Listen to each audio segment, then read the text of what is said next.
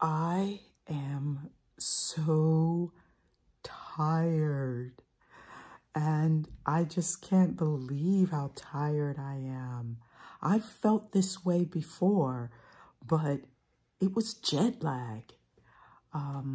Today is day 40 of my vitrectomy on my right eye.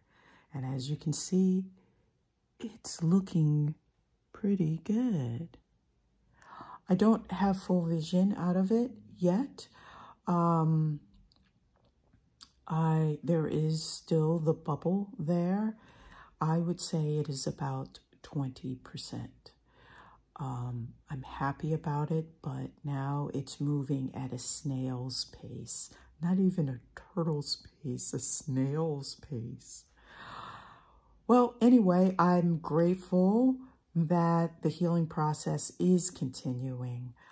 I wanted to give you a different point of view by changing up the angle of, how I shoot the videos. Just have a little fun.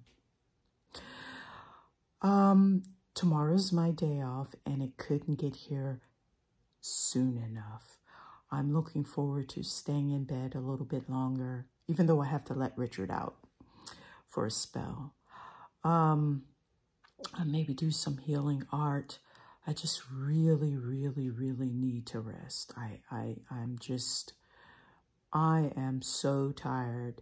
The last time I felt like this, I was flying to China and to Guangzhou, China, and then the flight was so long, and I was on the plane and everyone else is sleeping and I can't sleep. The air is so dry and I just didn't feel comfortable. It just took me a long time.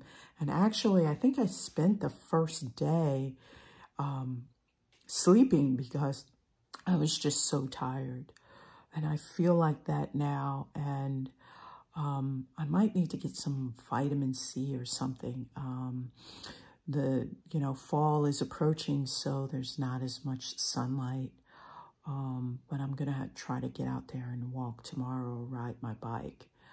Aside from that, all is well. I just wanted to, check in and share how I'm doing. I hope that you are doing well, and I thank you for your support, checking in on my updates.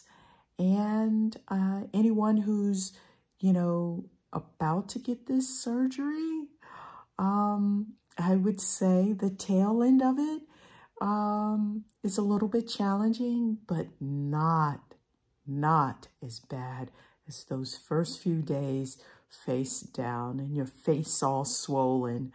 If you get a chance, look at my earlier videos. I mean, I look like I had a surgery.